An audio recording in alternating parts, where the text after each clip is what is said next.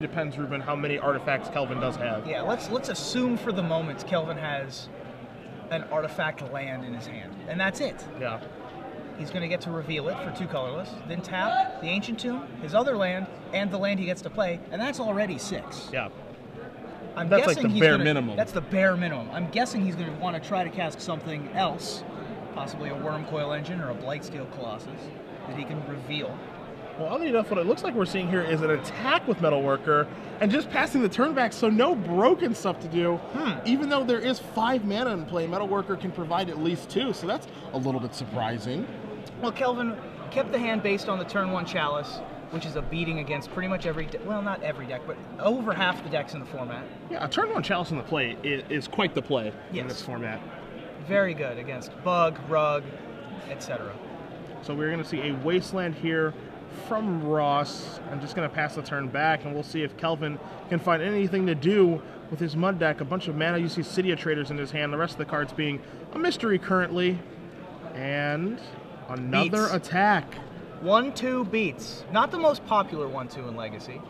That probably goes to Deathrite Shaman right now, although Stoneforge Mystic could have something to say about that. Shout out to Brian Bronduin and his Squires that he always puts in his sideboard. All those cards don't let my Goblin Lackey get through. Correct. I don't like that. It is completely unrealistic that Deathrite Shaman has 2 toughness. I agree. I don't like it at all. That's why I have to switch decks Among now. unrealistic things that have happened, I talked to Pat about this. Among unrealistic things about that card is the number 2 appearing on that card in the toughness slot. Rude. So we do see 3 mana here. We're going to see Metalworker number 2. Ever seen the 1/2 beatdowns before? I have. They are not impressive. Yeah, don't need Wormcoil Engine, don't need Caduth the Forge Master, don't need Blightsteel or Sundering Titan. 1/2 beatdowns. That's right. That's all it takes. Well, Ross is somewhat locked out, it looks like. I mean, like about 20 of his cards do cost 1 mana. So. Yeah, I mean, he's not really doing anything here. You know, he can attempt to get his hand size up to 8, having to discard one of his large threats. He does have Inkwell Leviathan and Iona, Shield of Emeria in his deck, and then exhume it back. But again, this, I mean, if he's not going to draw any lands, it leads me to believe he's got a lot of 1-drops in his hand. So, and it looks like he just drew an Urborg Tomb of Yawgmoth, which he has 3 copies of in his deck. At least that's what it looks like right now in his hand. Yeah, very good with Dark Depths, of course, allowing you to go for the win almost immediately. This also allows his Wasteland to tap for black mana should he want to beseech the Queen without sacrificing a Lotus Petal. Now we do see a Lotus Petal here. And just a turn, passing the turn back, so still nothing to do for Ross. My guess of what's going to happen now is we're going to see Urami enter the battlefield. Is it about that time? I think it's about that time. That's what I think is going to happen. I would be surprised. I've seen Stranger Things. I don't think we have any Urami tokens available on the Star City Games table. Somebody's not doing their job. That's my fault. I apologize. I'll take full. Yep. Here comes Urami. There we go. Now, I've tested this matchup a lot, as I told you. Yes. And this can change the game. Yeah.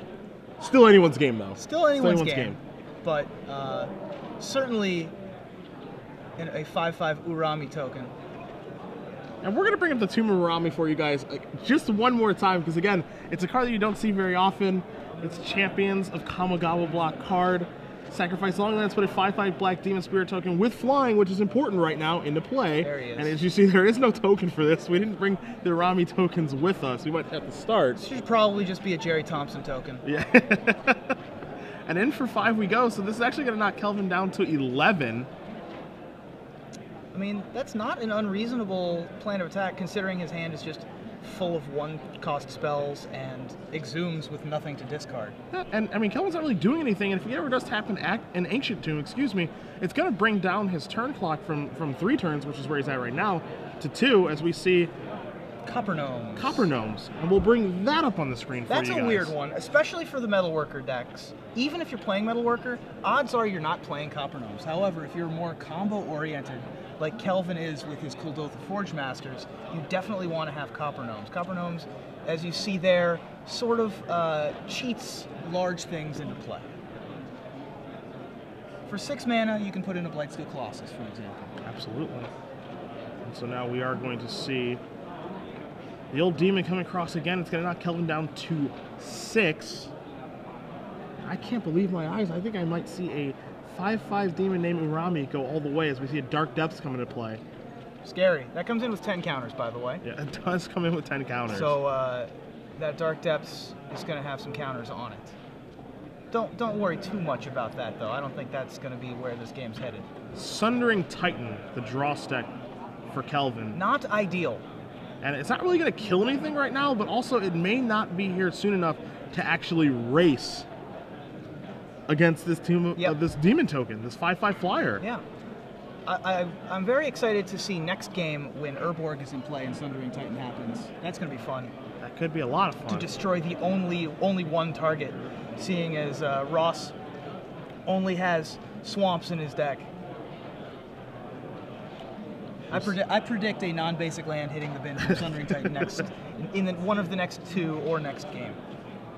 I find that to be rather likely as well. But now you see Kelvin, he's contemplating.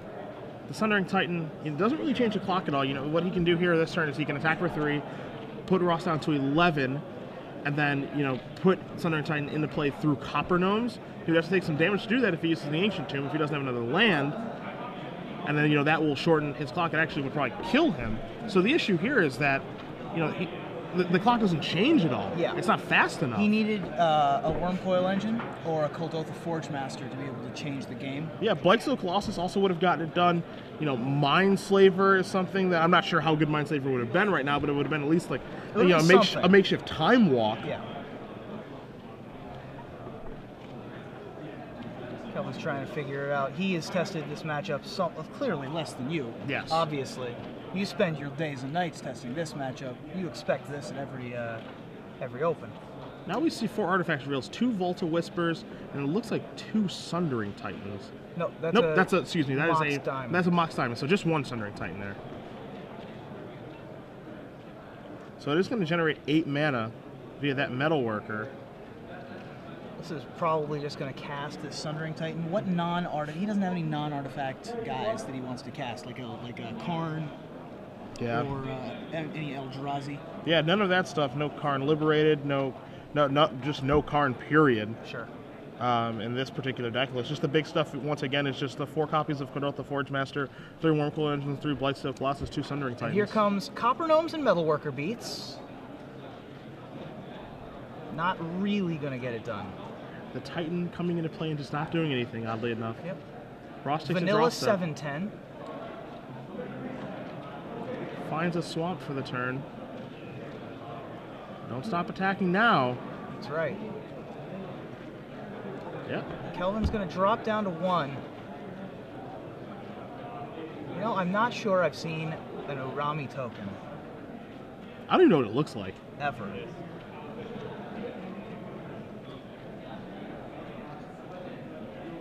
Kelvin draws a card, and he's going to scoop it up to the Urami token. Well, that's interesting. Hey, it's our friend in the top hat. That is an interesting game of Legacy. And look, folks, and that is seriously why this is the best format in Magic, and it's not even close. Because if you had told me, you know what's going to happen today, one of these rounds, Urami is going to win a game by attacking 4 times. You know what I would have said to that? What? What's Urami? What's Urami? Yeah. I don't know what that is. It's delicious sushi. So we have Ross Roemer up a game, oddly enough, with Tomb of Urami taking it down, just a 1-of in his deck, apparently for a reason. Yeah, there it is. All right, moving to the sideboards. Yes. Clearly, these players came with this matchup in mind. Absolutely. Why wouldn't you? When you think Legacy, the 2 most popular archetypes are Reanimator Depths and Mud. Mud that draws no spells. Mud that draws no spells, correct. So, on Ross Roemer's side, his sideboard consists of a Terastodon and a 2nd Shield of Emeria to be able to reanimate. I'm not sure that that's the plan that he wants to be going on. Yeah, Iona's not going to be able to name anything of relevance here. And the odd thing here is that even though Kelvin did see Vault of Whispers, or excuse me, Ross did see Vault of Whispers from Kelvin, he doesn't really even know what black cards he could even have, even if he does have any. Hymn to Torok seems like a much more realistic option, as does Ratchet Bomb. Yep. He also has access to a Null Rod. Seems very good. I would like that very much if I was him. Shout out to Glenn Jones with the Null Rod. Yes. And what do we see over there in Kelvin Young's neck of the woods? Kelvin's side, he has 4 copies of Perish, not coming in. 4 copies of Engineered Plague, not coming in. 3 copies of Grafdigger's Cage. That could probably join us. We see 2 copies of Pack Rat, which are unlikely to come in. A Trinisphere, which I think is going to come in, and then a Nile Spellbomb, which is 100% going to come in. Yes. Did Ross see any of the... There's Urami. Hey, look at that. Thanks, Choi. That's a sweet token. That is a sweet token, actually. That's excellent. I wouldn't mind losing to that now. Yeah, no, that's fine. What are those floating masks doing, though? Well, that was Kamigawa block, so there's really no explanation for that. They're just there. It's Kamigawa block. Yeah. We have no explanations. Yeah. All right. So he didn't really see any of the reanimation pieces. That's actually true. There was nothing discarded like Reanimate, like an Exhume and Tomb. None of that stuff was seen. All we saw was Lotus Petal, like Tomb a land, of Harami. and Tomb of Harami. That's it. That's about it. For all Kelvin knows, it's a Tomb of Harami deck. Well, he also saw Dark Depths, so Kelvin can realistically think, all right, we have a Vampire Hexmage Dark Depths deck. Maybe we've got, like Shred Memory to be able to transmute for combo pieces, or, Beseech the Queen, which Ross does have, but he certainly can't put Ross on a graveyard-based deck. Yeah. At this point, I think it's borderline impossible. Now, the interesting thing here, is that now Spellbomb, he can hedge a little bit simply because it does cycle. Yes. So he can do a little bit of hedging there, but the rest of his sideboard cards, I would be surprised to see exactly what route he chooses to take here. I could easily see him boarding out the Sundering Titans, which I think would be reasonable based on the little information he got, or if he had a complete information, just because it's not really that great here.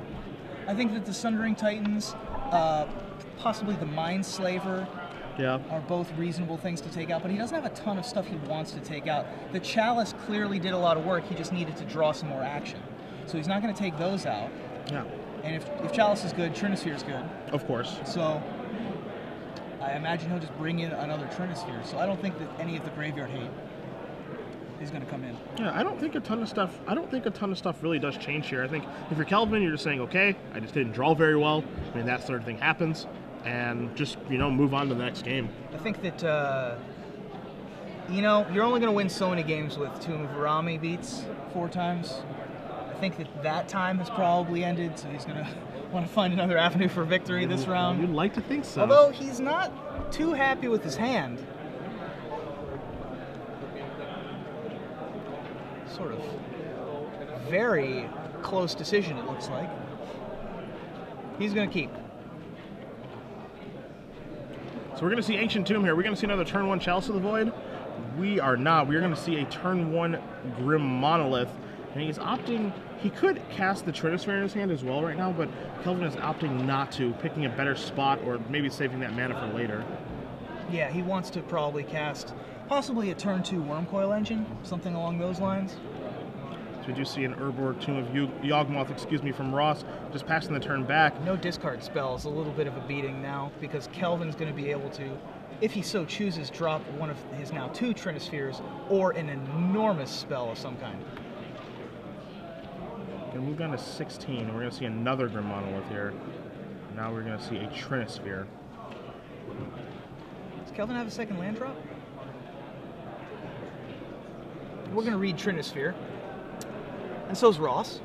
And we will bring it up for you guys for you to see. Basically what that does is just makes everything cost 3. Right. That's exactly so what it does. If you cast a Brainstorm, which usually costs a blue mana, it would cost 2 colorless. And a blue mana. And there's always these interesting questions that come up with the layering of Trinisphere and how do things work. And the easiest way to look at it is just, it costs 3. It costs 3. Yeah. Whatever you're thinking, it just costs 3 most of the time. Especially, okay, and especially, I think that, how does it affect Force of Will, do you know? It costs 3. Costs 3. Yeah. So we discard a blue card, pay 1 life, and it costs 3. Yeah. All right, got it. It says as long as Trinisphere's untapped? Yes. Man, that's a weird one. Yeah. I hope he has a way to tap it. That'd be awesome. Tezzeret, attack you. It's off. The coast is clear. Yeah, we did it. I've attacked with many a Howling Mine to prevent my opponents from drawing cards, so I'm not too proud to try to do that. The thing is, I believe you. I did that several times. We are going to see a Kuldotha Forge Forge Master. Master here for you guys. And you're going to have Ross read that, and we're going to bring it up for you as well. Bringing up a lot of cards this match because a lot of unusual things going on here. Yeah. Forge Master is going to be able to bring out the big old Blight Steel. Yeah, it's the Tinker Man. He's a Thrabban Purebreds most of the time, but if you tap and sacrifice 3 artifacts, you are able to search your library for an artifact and put it onto the battlefield. That's going to be able to snag one of his Blightsteel Colossuses. As we're going to see Pithing Needle here. Pithing Needle's probably going to name Kuldotha Forge Master, seeing as it has a colon I'd say in that's its a name. pretty good choice. And that's a 3-mana Pithing Needle because it costs 3. That's how it works. And so now, Kelvin, I mean, unfortunately, not going to be able to activate the Forge Master, but it is a beater. It is a Thrabban. It's still Thrabban Purebloods. So We're coming still attacking across for 3. for 3, but he doesn't have any lands, and those monoliths are spent right now. So it might be a case of gotta get in for 3 a bunch of times and hope it's good. Hey, worked for Ross last time. That's true. As odd as that is we are going to see now Vampire Hexmage and Dark Depths. There's the combo. So, let me explain this combo to you. So Dark Depths comes in with 10 counters. When all of the counters... Cedric, are you okay? I'm fine.